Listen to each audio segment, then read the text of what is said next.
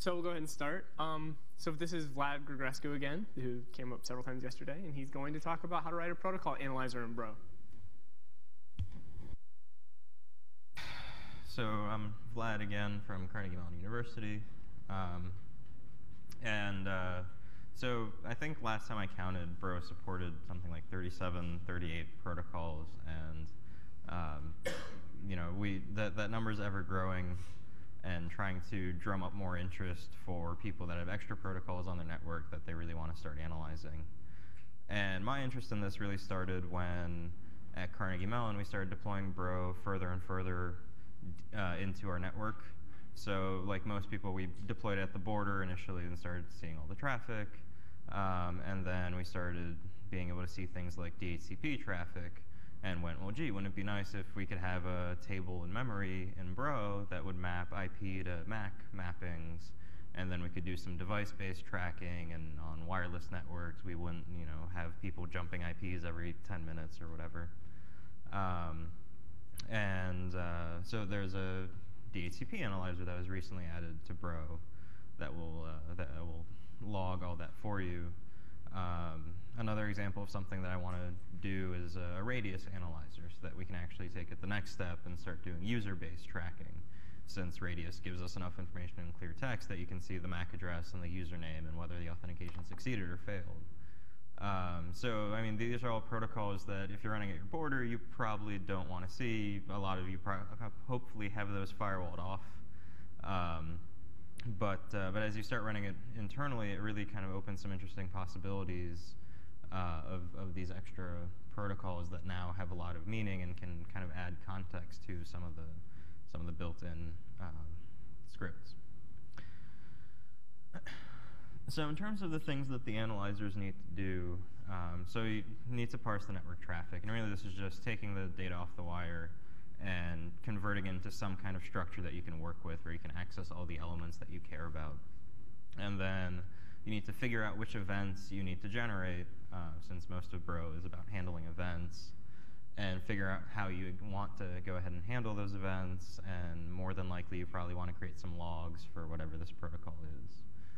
And these kind of happen at two different layers in Bro.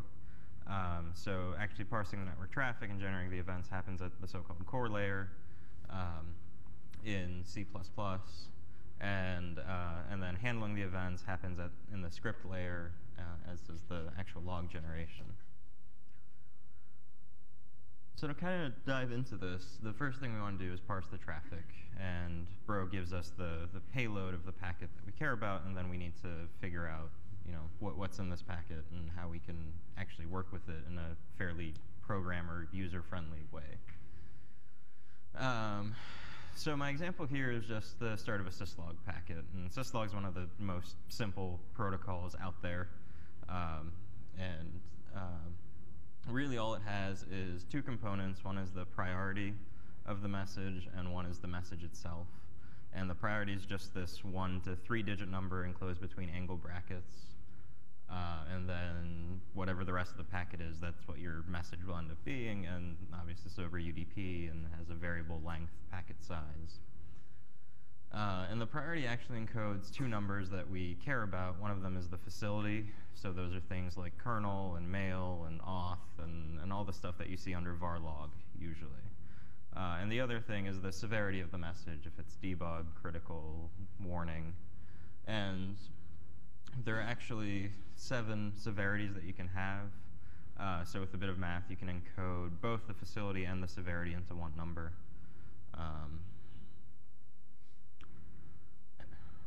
So to actually work with this, you want to have it in some kind of structure. If you're doing it in C, this is probably what you'd end up with, where you have an integer for the facility, an integer for the severity, and some variable length string for the message itself. And kind of the naive approach to this is to just write some parsing code to figure out where the angle brackets are and where it ends, and then you try to convert whatever's between the angle brackets to a number and convert that to facility and severity, and then you take the offset you just had and kind of everything from there to the end of the packet becomes the message. And this is really fairly straightforward to do for syslog, but this really doesn't scale well to more complicated protocols. And you end up with a lot of like hard-coded delimiters and offsets, and it also makes your code pretty hard to read. It's really not understandable, and it's hard to really check it for correctness and for consistency. And the other kind of caveat to all this is that it turns out that many protocols really reuse a lot of the same constructs. So if they have, C-style null terminated strings or Pascal strings, or a lot of protocols use a type length value construct, but they basically have these small building blocks that get repeated between the protocols, sometimes with slight differences between them. And these are hard to abstract away well. So you end up kind of repeating very similar code with slight tweaks between all your different analyzers. So to address some of these issues, there was some work done on a language called BinPack. And this is a domain-specific language designed just for protocol parsing. And essentially, it takes these building blocks of formats that repeat between the different protocols, and you build them as types of data structures. And you can then combine these types into records and build larger types and kind of keep building up on those primitives. And it's really designed to recognize some of these constructs that keep repeating in languages and give you a way to easily deal with them, figure out what the options are that might differ between different protocols, and let you customize how you want to handle them.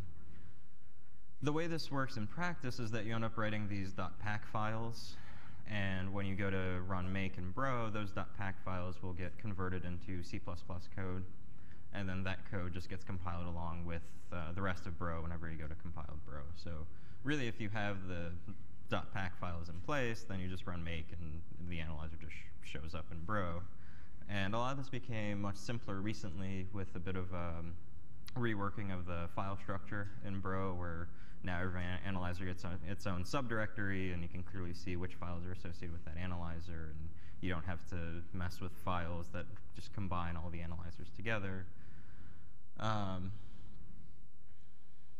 So to actually see what our syslog example would look like with BinPack, so we can define a syslog message type. And this is just a record which combines one or more other types. And we have this PRI element, which is of type syslog priority, which we'll define in a second. And then after the priority, we have the message.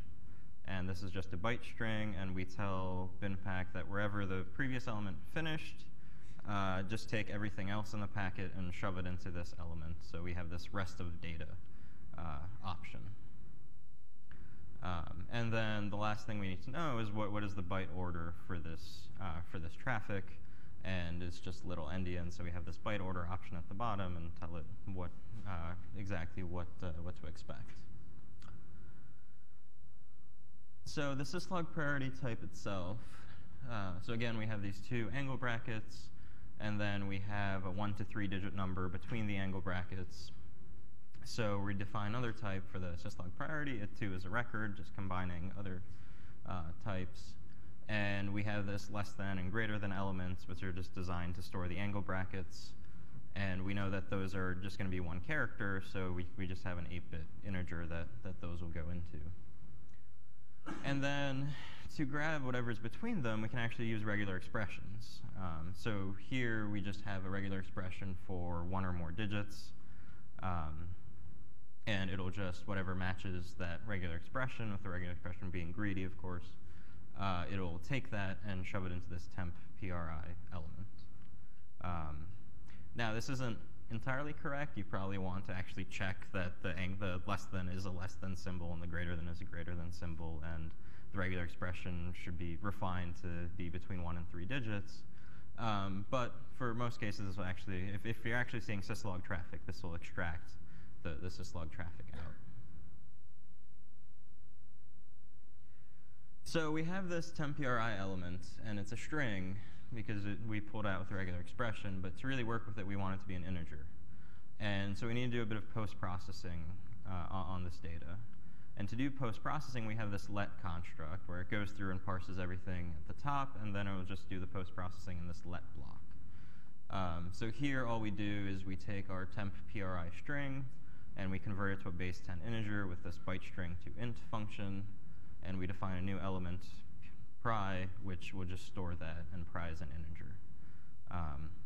So we put it as a regular expression, now we just convert it to an int, and now we can actually do some math with it.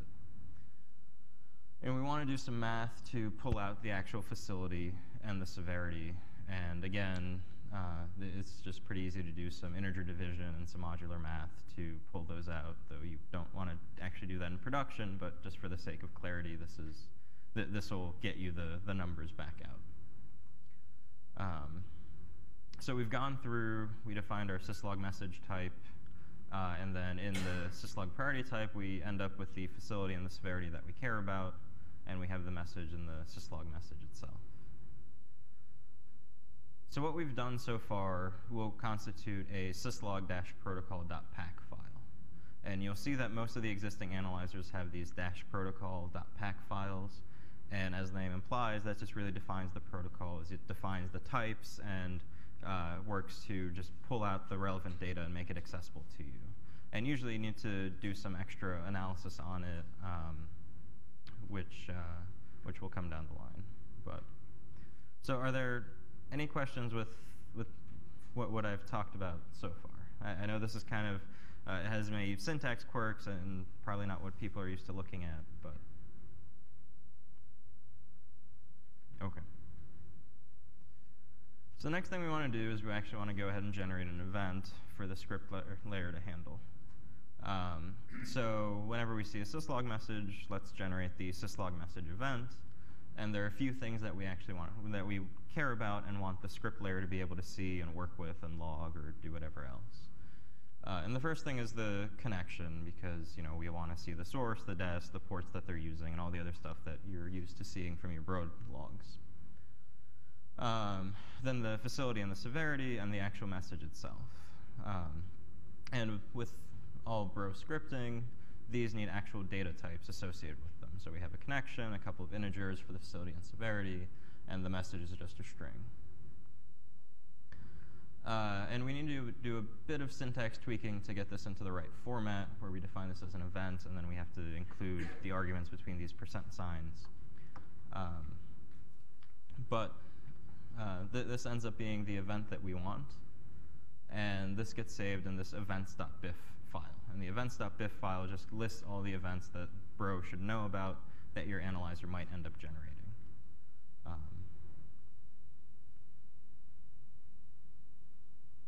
So to actually generate the events, so this is what our protocol file looks like so far.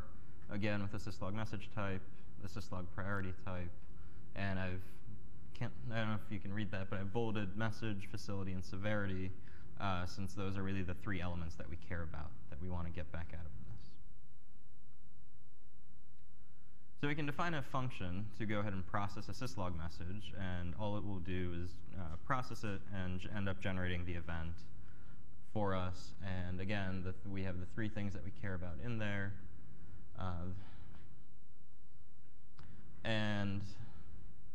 This function needs to return a Boolean, and we enclose the actual function contents in this, again, quirky syntax of % curly brace. So to generate events, we use this bif event generate functions. So the name of our event is syslog message, and we prefix it with this generate underscore syntax out of bif event. And so our event takes the connection, the facility, the severity, and the message itself. And the message, we want it to be a string that the script layer can work with. So we need to do a bit of converting with this byte string to val function. And it does take one extra argument, this Bro analyzer argument, and that's just the instance of the Bro analyzer that generated this event. This won't make it into your event that you handle at the script layer, but this is useful and kind of gets handled behind the scenes for you. But you just need to pass it this argument for all the events that you end up generating. And finally, that this is a Boolean function, so we have it return true at the end. So we would call this function, we would pass it the facility severity in the message, and we'll get into exactly how we pass that data in and how this function gets called. And all it does is it generates this event for us, and then that goes into the script layer where we'd be able to handle it, and we have all the information we need.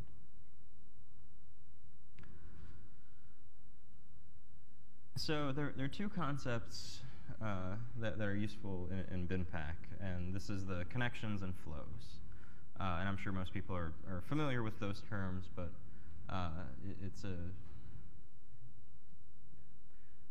so here we actually have a client going out to a server, and we have a request, and then we have a matching response.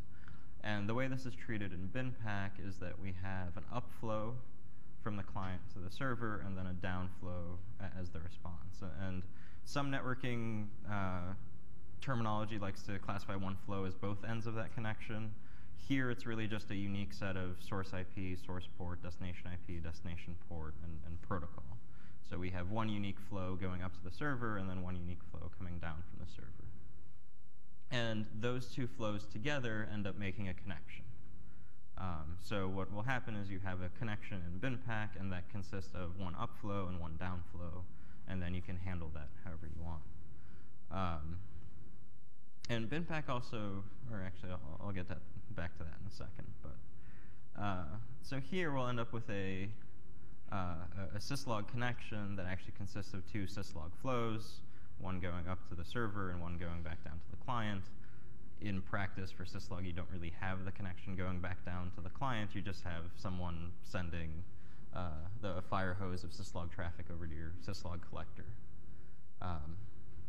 But we can take both the connection and the flows, and we can extend it. We can add functions to it, and we can add variables, and we can use that for things like keeping track of state. Syslog doesn't care about that, but most other protocols actually need to keep track of state, knowing if you send a request to the server and you actually got a reply back, or if the server is just sending you replies for no reason. And even more complex protocols have a complicated state diagram that you need to follow and figure out if this is actually obeying the protocol or not. So here, what we're going to do is extend the syslog flow to include this function that we just defined. And we extend things in BinPack with this refine keyword. So all we're doing is having this refine flow, syslog flow, and then we plus equals this function that we just defined. And this makes the function accessible through our flow. So to actually call this, we can use this context.flow and then the name of the function that we just defined. So in the context of the flow that we're dealing with, we're going to go ahead and call this function, and we're going to pass it the three things we care about. So we have this pri.facility, severity, and message. And the reason that these are pri dot is because in our syslog message type that we're extending here, all it knows about is pri and message, and then these are sub-elements of this pri element. And again, here we're extending this syslog message type, and all we're doing is adding some extra post-processing to it with this let keyword again. And in the post-processing, we declare this variable of proc syslog message that we don't actually care about, and we're setting that equal to the result of this function that we just defined. So what this will do is whenever syslog message is done parsing a syslog message, it starts doing the post-processing, and it'll call this function and pass the data that we want, and in the function, the event gets generated. So where we're at now is we refined our flow, we added this function that generates the event, and then we refined our syslog message type, and whenever it's done processing syslog message, it just calls that function. And this goes into the syslog analyzer.pack file. And this is the file that really generates the events, and for more complicated protocols, we'll also end up handling states All right, so any questions so far? I know this is kind of a lot to ingest, but okay. So at this point, we're pretty much done with the things that we need to do at the core layer, where we've parsed the traffic out. We can now have it in a format we can work with, and we take that data and we start generating the events with it. So next thing to do is start handling those events. So this is what the bro script might look like for this. We define a new syslog module, and we tell it which ports we care about. So kind of the naive way of doing this is to just tell its bro to look for traffic on specific ports, and then whenever it sees that traffic, it'll associate your analyzer with that traffic. So syslog is over 514 UDP, so we define a ports variable with that. And then we also have this variable of likely server ports, which helps bro figure out who's the originator and who's the responder. Again, doesn't really matter so much for syslog, but for more complicated protocols, this might be useful. And then whenever bro initializes, it calls this bro init event, and we can handle that to add some extra code to the initialization of bro. And what we're doing is calling this register for ports function, which tells bro that whenever it sees traffic on the ports on 514 UDP, go ahead and also use this analyzer in addition to any other analyzers that might be used. So this will go ahead and register our analyzer, and hopefully whenever we start seeing syslog traffic, our event will start firing. And so we have our syslog message event with the connection, the facility, the severity, and the message. And we would go in and handle that however we want to. For something like syslog, you would probably start doing some logging and actually end up with the syslog.log file where you see all the syslog messages come in. Here I'm just printing out the message after the excitement that I have a message and that this is actually working. And then, of course, other scripts can also handle this event, and you can start doing things like having scripts that try to normalize your syslog, or maybe look for a specific string in your syslog, and then have bro act on that, or maybe use that information in conjunction with other things like the SSH detections of, bro saw a suspicious SSH connection, and then you were able to confirm from syslog that that was an actual connection. They logged in as this user, and maybe you want to act on that. So at this point, our script just ends up looking like this. We define our ports, we associate our analyzer with those ports, and then whenever we see a syslog message, we get this syslog message event, and we can then handle it. And this goes into the script's main.bro file generally, which just registers it, handles the events, and hopefully gets you some logs coming out of it. So this works great, but of course one of bro's features is that it doesn't work for just traffic running on standard ports, but actually does a pretty good job of detecting traffic running on non-standard ports. So the way we deal with that is through the dynamic protocol detection framework. And we end up writing signatures for what we know certain traffic looks like. And we tell it that if whenever you see this, whenever something matches this signature, go ahead and associate this analyzer with that traffic. So here we're writing a signature for dynamic protocol detection for syslog. And right now we're only worried about UDP syslogs, and that's the only thing we can parse. And we tell it that the protocol needs to be UDP, and we have this regular expression that we're looking for, which is just the angle brackets, and then 1 to 3 digits following it, and the close angle bracket. And whenever it'll see that pattern, it'll go ahead and it'll enable the syslog analyzer for it. Yes?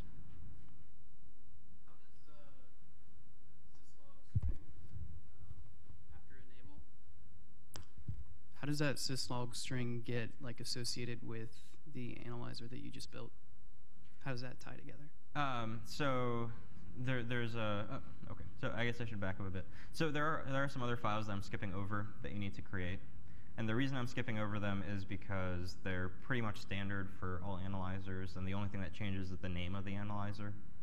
And I'm actually working on a set of scripts where you give it the name of the analyzer and kind of a description of it and a couple of options, and it'll just go create all the files you need. And then the only files you need to modify are the ones I've kind of been touching on. But so there is a file that has some information on the analyzer, which is a plugin essentially.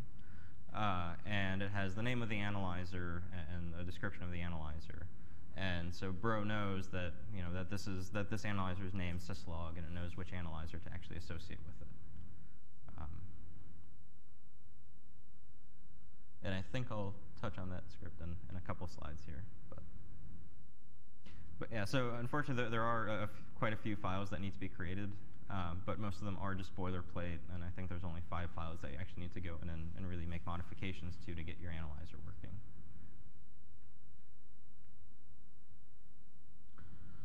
So we have our signature, and this goes into the dpd.sig file, and that's also in script land. And if you look at some of the other dpd.sigs, you can see that there's a special one for clients and servers, and some, and they have more complex criteria. The other very useful thing is how to deal with errors that come up. Since usually as you go through and you start working on a protocol analyzer, it's very much an iterative process where maybe you can only parse out the topmost packet and don't care about any of the data under it, but you're just excited that you were able to identify it as whatever and that the event fired. And then as you kind of keep going through, you delve deeper and deeper into the packet, and you build more and more types and just kind of keep iterating it. So there's this very handy protocol violation event, which tells you the connection, the analyzer that was associated with it, and the reason that there was a violation in the protocol. So for example, here there's an exception that there was a string mismatch, and it tells you which file. It was the sip.-protocol.pack file. It tells you the line number on there, and you can see that it was expecting this regular expression, and it actually got nothing. So what happened here is that the packet truncated, or the packet finished, and the analyzer was unable to handle the condition of maybe there's a flag that tells you to not expect any more data, or there's something missing in the analyzer here. And you actually get to see expected and actual data, and try to keep refining your analyzer to handle more and more cases and hopefully cut down on the exceptions that you're actually seeing.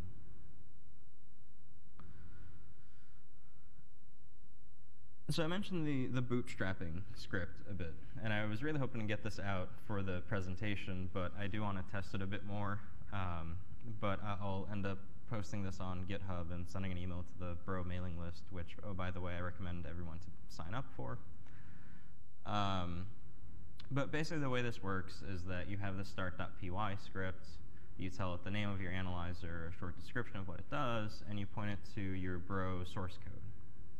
And it will go and create all the files that you need to have created. And again, most of those are boilerplate for you. And it tells you these 5 files that you actually need to go and make modifications to. And these are the files that we just covered in this presentation. So you have your dash protocol. And these top 3 are in the source directory. So these are in C++, so in binpack. Which gets converted to C++. You have your events.bif file defining your events, your analyzer where you're generating your events, and then your main.bro. And not all protocols can actually do the dynamic protocol detection. Some craptacular protocols just don't even give you a signature that you can use, and it's all just raw data. But it's always really useful if you can end up being able to dynamically detect the traffic on non-standard ports as well. All right. So any questions at this point? Yeah. Just wondering, what is the default skeleton content of those files? So generally, what it is so the question was what does the default skeleton content of those files look like? And that's something. So I touched on some of the main syntax that you'll end up with, but BinPack has a lot of extra constructs. So it has a case statement and some other primitives. So what I'm trying to do is create those files with comments, kind of giving you a quick reminder of here's the syntax and here's some examples of how to build a type with the record and having these elements in it, and one's an integer and one's a regular expression, one's a byte string, and then here's how you might do post-processing on it, and little endian, big endian. So it'll end up with some comments that are in there as a reminder for some of this, so you don't have to kind of go back to the reference material as often. And there's an option to disable those comments if you don't need that. So I'm trying to just insert some sample code in there that's commented out. Things like the analyzer file will have the connection defined as a upflow and a downflow, and then it'll have a block for refine flow and refine connection. And if you leave those blank, then it's not a problem. But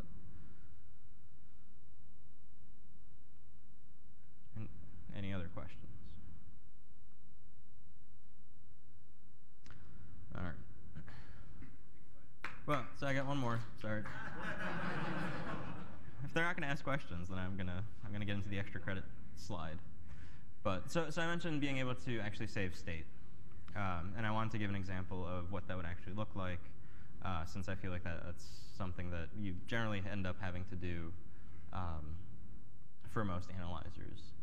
And essentially, when you have your flow or your connection, you can define these member variables. And the member variables are within the context of that flow, so any traffic associated with that flow, any packets can access those variables, can change those variables, but the same protocol on a different flow will have its own set. And then you initialize it, and then your functions that you write, and I don't think my syntax is quite right here, but and then your functions that you write actually have the ability to just go ahead and change those or read those or whatever else. So when talking about storing state and modifying state, it's really, if you're used to classes, it's the same idea, where you have a constructor, and then you can access them and modify them and so on. All right, so that's all I had. Thanks, Brian. But